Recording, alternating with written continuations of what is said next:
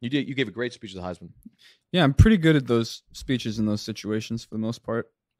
And what was the main topic of it? It was about supporting. I mean, I wanted to thank everyone that had helped me get to that point, obviously, and then, something just popped into my head. Kind of just went up there, was going to wing it, and then it was like, oh, I could probably mention something cool that would help out my hometown area. And I mean, it went crazy. That's the Hunger Fund has like $1.6 million in it now. It's going to support them for 70 years. It's awesome. That's amazing.